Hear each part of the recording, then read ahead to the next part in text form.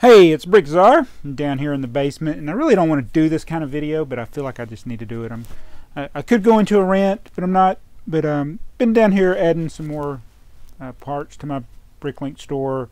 Got my scale, my scissors, my tape, and anyway, I just realized that the getting some packages ready to ship tomorrow. That the U.S. Postal Service has raised the rates, which you kind of expect rates to go up from time to time, but they decided to jack them up sky high for our international shipping. So I've effective immediately on my Bricklink store, I've canceled the option to do any international shipping, which really makes me sad because I've had so many good transactions, both me buying from people overseas and also selling.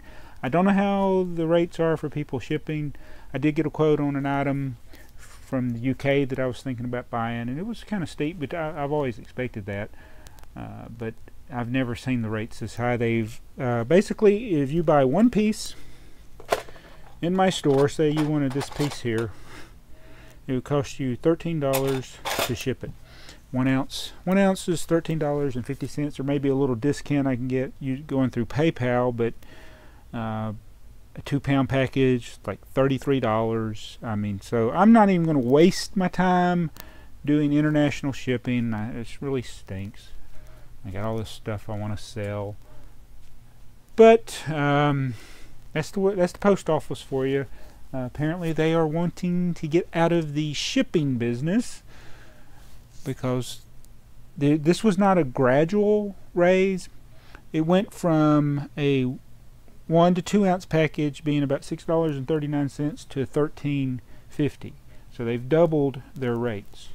So yeah. So anyway, just thought I'd tell you that in this video and give you a warning. If you got a Bricklink store and you're used to figuring out shipping charges based on your memory, or you have a shipping table, they've snuck this in on a holiday in the US. So go check your Bricklink stores. Make sure your shipping charts are correct to the new rates so that you don't undercharge somebody for shipping or get that sticker shock where a price that you used to charge, you charge that, and then you go and it's like twice or more what it used to be. So that's a warning for you Bricklink sellers. Actually, it doesn't matter what you're selling. eBay, Bricklink, Amazon, wherever you sell stuff, be warned.